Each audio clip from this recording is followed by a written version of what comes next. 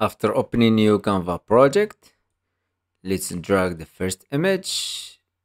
Let's increase the size like this. Go to text and type your text. Let's change the font to Amsterdam 1. Change the color to white color. Increase the size.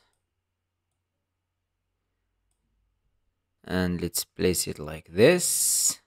And download this page as PNG. Add new page and upload it to this new page. Increase the size to fit the page. Click remove background. Go to edit. Go to page remover. And let's show the original image. And click restore.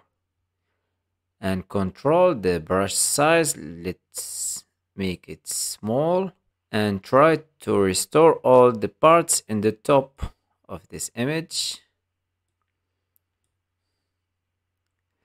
And you can control the size of the brush as you want to restore the parts like this.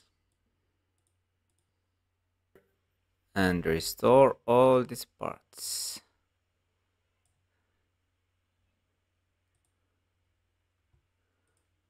And now let's go to elements and let's use the second image. Increase the size. Go to layer and send backward. Let's go to the first page and copy the text. Paste it in the second page. Go to effects, left shadow, increase the intensity. And place it above the first one. Here's the final results. I hope you liked this tutorial. Subscribe to the channel to learn more about Canva.